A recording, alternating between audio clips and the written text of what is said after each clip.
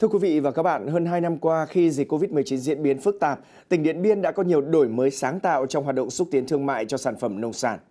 Trong đó, hoạt động hỗ trợ kết nối tiêu thụ nông sản trên các sàn giao dịch điện tử, kênh bán hàng trực tuyến, các nhóm tiêu thụ nông sản an toàn được coi là giải pháp tối ưu. Bên cạnh đó, tái khởi động gian hàng trưng bày, giới thiệu với 100% các sản phẩm ô cốp và nhiều sản phẩm nông sản đặc trưng của các địa phương trong tỉnh, đồng thời tạo trang web quảng bá sản phẩm miễn phí cho các doanh nghiệp, hợp tác xã trên địa bàn.